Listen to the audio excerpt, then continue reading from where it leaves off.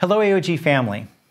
Unless you've been on a polar expedition for the last few months, you've no doubt heard about the Biden administration proposals to pass an infrastructure bill of more than $1 trillion, as well as a Build Back America bill that ranges between $3.5 and $5.5 trillion and is fully paid for. Yes, your taxes may go up, perhaps substantially, but fear not. Just as some of these provisions may substantially increase taxes on ordinary income and capital gains taxes, and as well as a wealth tax on those making more than $5 million a year, or Peter Thiel, who turned a small $1,000 investment in his IRA into a $5 billion Roth IRA that's growing tax-deferred and coming out tax-free. Politicians on both sides of the aisle can't help but use the tax code to influence capital formation and public policy. Your advisors at AOG have been part of discussions with some of the best and brightest tax attorneys in the country, as well as investment firms that manage capital formation that capitalize on these special tax provisions. On Thursday, October 14th, 2021, from 6:30 to 8:30 p.m., we've assembled a team of tax attorneys, certified public accountants, and investment company representatives who are experts in the investment strategies that have these significant tax mitigation properties. Whether you make $400,000 a year or $10 million of ordinary income, whether you have capital gains of $100,000 or $100 million, we have a number of solutions that could allow you to keep a lot more of your hard-earned assets.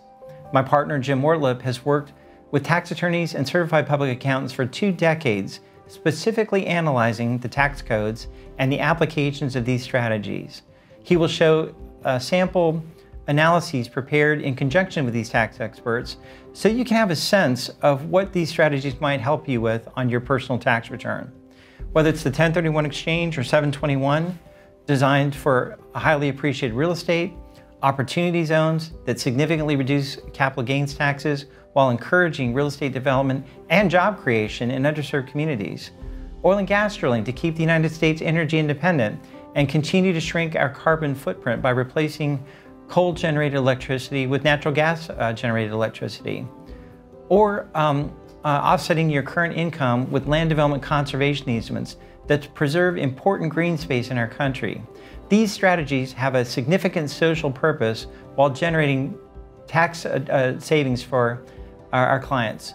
For our business owners or medical practice owners, we also offer a strategy that supplements a regular 401k, and it can allow much more significant contributions for the principals while giving current year tax deductions for the business.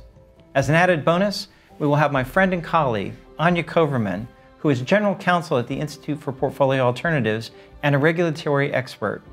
Anya and members of my Policy, Legislative Affairs, and Regulatory Committee held conference calls yesterday with the senior tax attorneys for both the House Ways and Means and the Senate Finance Committee.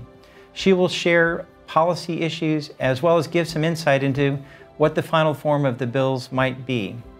We'll meet in a classroom style with refreshments.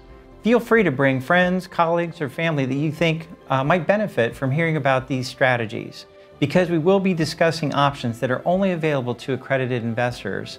We will need to have any visitors sign a certification form that they meet the standards of an accredited investor established by the Securities and Exchange Commission, meaning that they have to have household income of $300,000 or more per year, or a net worth of $1 million excluding their primary residence. Discover how to implement strategies to provide social benefit and allow you to keep more of your hard-earned assets. I hope we see you on the evening of October 14th.